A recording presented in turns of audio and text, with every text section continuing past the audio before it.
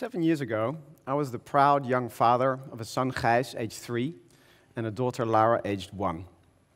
And I was working for a very old-school Italian publishing company. And around the same time, I'd read this trend-watching report saying that the average Dutch 12-year-old was spending 2 hours a day instant messaging with their school friends.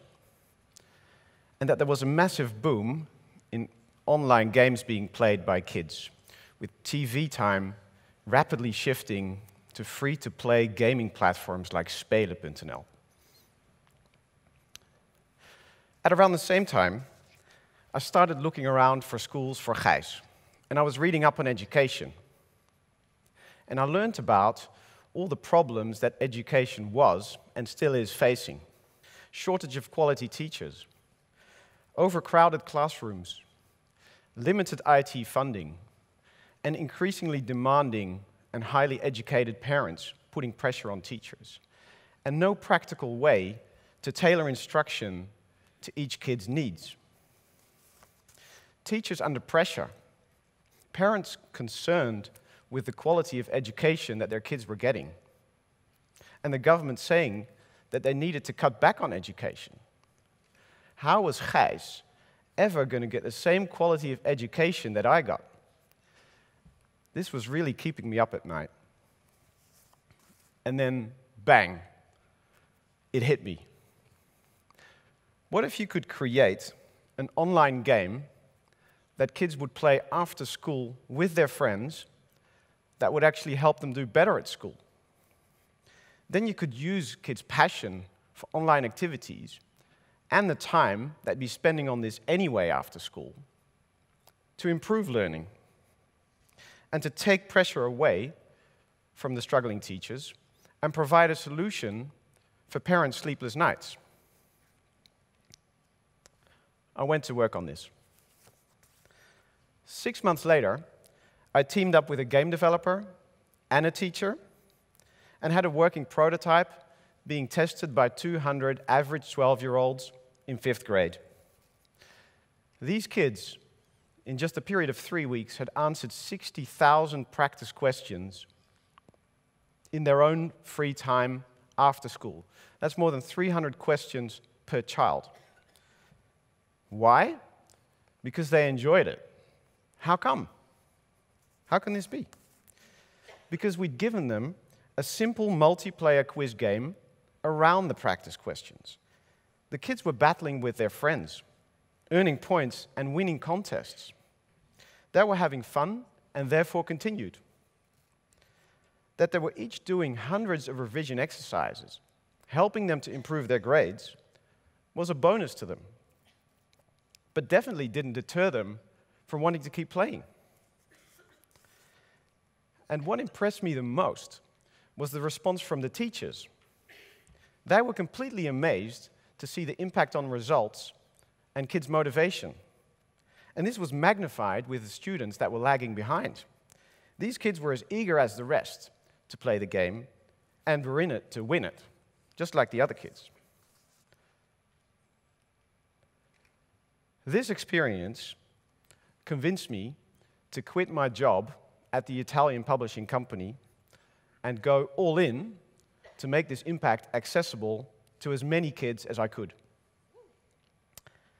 And the experiment went on to become a learning program called Schoola. 5 years since launch, hundreds of thousands of kids have access to Schoola. And more than 500 million extra minutes of time after school has been spent learning maths, reading, science, and social studies. 500 million minutes that hasn't been spent on instant messaging and casual gaming. This is all very nice. But what really happened here? What did this tell me?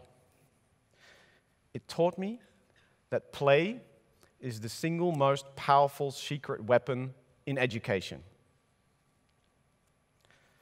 Have you ever had an experience where your favorite teacher played a game in class to explain something, and that now, years later, you still remember the game and the explanation?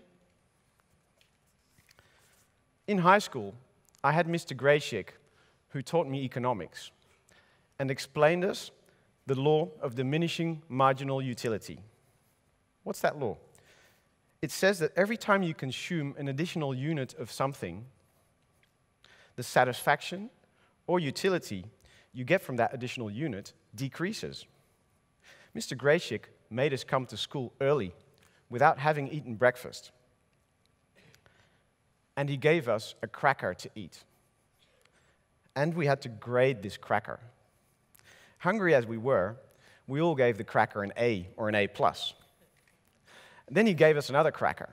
Again, many A's and A+. And this continued until the 10th cracker.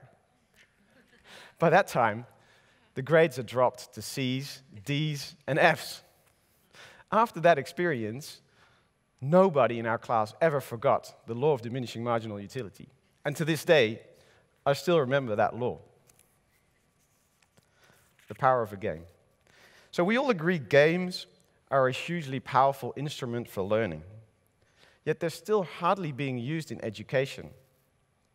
Why not use kids' passions to motivate them for learning? Motivation is key to improving learning outcomes. But do we understand kids' worlds? Do we even know how to motivate them? Do we as educators still know how to play? If you ask me, I don't think we are using education's most powerful secret weapon. If we're able to truly engage kids around the curriculum, then they'll love to learn. Not just in school, but after school, before school, during holidays, during road trips, anytime, anywhere, any place. I think we should start by diving in and making an effort to really understand kids' perceptions. What makes them tick? What drives their love of learning? What are their favorite games? And how can we link them to the curriculum? Here's 3 steps I think education should take. First, let's stop developing new textbooks. They're not interactive, and they're so far away from kids' worlds that they must feel medieval to them.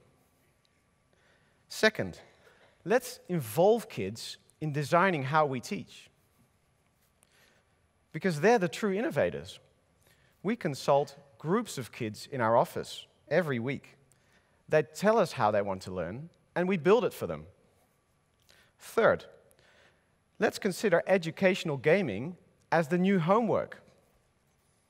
If learning is fun, then kids will learn anytime, any place, anywhere. So also after school. But what can you do tomorrow? Why not start by pretending to be one of today's kids? How does that feel? Why not install Instagram, Minecraft, Snapchat, Clash of Clans, Pet Rescue, Candy Crush on your phone today and spend 30 minutes every day for the next week on these apps? And afterwards, write down 5 new insights. 5 new insights this has given you about today's kids and how they perceive the world. And any ideas for how you can make your learning materials, your lessons, your educational policies, or simply how you help your child with their homework more engaging. Have fun changing education. Thank you.